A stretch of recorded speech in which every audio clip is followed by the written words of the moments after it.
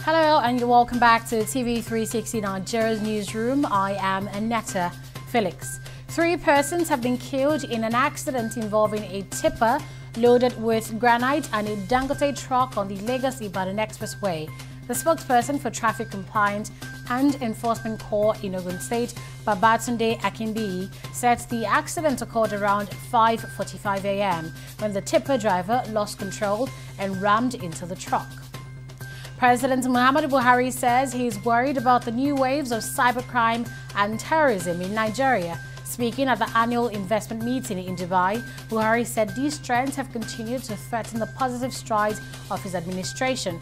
He, however, noted that Nigeria has taken the lead in cyber policing in West Africa by working with regional and global partners.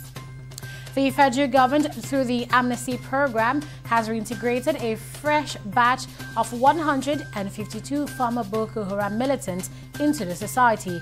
The former militants, while in orientation camps, were put through various de-radicalization and reorientation programs to properly equip them with life skills.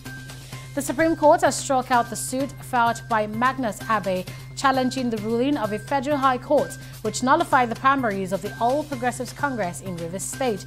In a unanimous judgment, the 7-man panel of the court, led by the acting Chief Justice of Nigeria, Ibrahim Mohammed, dismissed the application on the grounds that it lacks merit.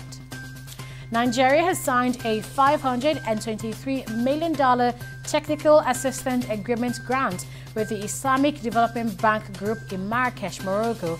The Minister of Finance, Zainab Ahmed, who signed the agreement on behalf of the country, explained that the grant will be used to address capacity building and equipment, as well as logistics upgrade in the Hajj Commission.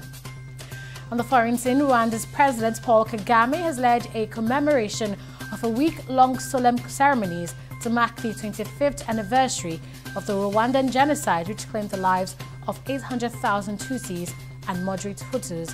Kagame laid a wreath on the Gisozi genocide memorial site where over 250,000 people are buried. Later, a candlelight vigil was held in the packed National Soccer Stadium. In sports, the Nigerian Football Federation has pledged to assist former Nigerian captain and coach Christian Chukwu to raise a sum of $50 million to get $50,000 to get proper medical attention. Chukwu captained the senior national team of Nigeria as they won their first ever African Cup of Nations title in 1980, receiving the brand new Unity Cup from then President Shehu Shagari. And that's it here from our newsroom on TV360 Nigeria. Thanks for watching and bye for now.